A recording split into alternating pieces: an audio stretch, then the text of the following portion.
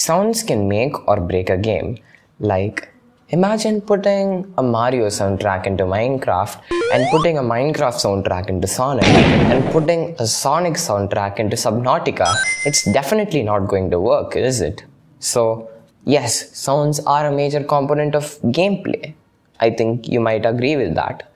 And in Godot, we use the audio stream player and the audio stream player 3D to accomplish this functionality. Now we can get right into the Godot 4 editor and add the audio stream player under your test area and go into the enemy scene and add an audio stream player 3D to the point where you want the enemy to get hurt. Go and drag and drop the MP3 files that you've downloaded for the sound effects and the background music respectively.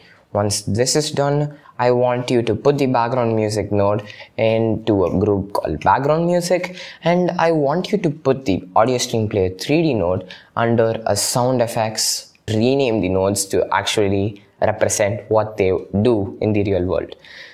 In my case, in the enemy script, it's going to be the hurt sound, and in your case, in your script, it could be anything. In my case, I'm gonna use the audio stream player to play a background music that would actually not terrify the players. It's actually retro 8-bit music in my case. Once this is done, we can finally start scripting. Let's go! I made a hurt sound variable of the type audio stream player 3D under my enemy script, and after that I referenced it in the script. Hurt sound 3D equals get tree parenthesis followed by get first nodes in group followed by sound effects. Why am I supposed to use sound effects? Blah blah blah. It's our enemy script. Wait, get tree gets the scene tree, and it searches for the node you want to search in the scene tree. Sound effects in our case. Once this is done, we now have the sound effects node. That is the audio stream player 3D. Why did we do this? It's because if we take this node out and we drag and drop another node of the same type which has sound effects as a tag on it, we can also access that without any problem. It won't just fit this one thing specifically. It will be flexible with other things. That's why I'm using this command here. Once that is done, get into the physics process function, and we made a condition for the if player hit me situation, right? Go there. Once you've gone there, actually write hurtsound.play. That's it. You're done. You're done with the enemy sound effects.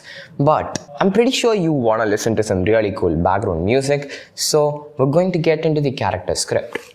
And let's make a background music variable of the type audio stream player 3D, and let's get into the ready function and let's also reference it.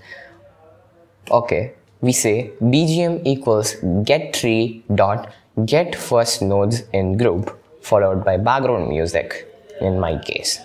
Once that is done, write the following magic words: bgm.play. Boom, it's done. You have a weird spatial and not very spatial audio system for your gameplay.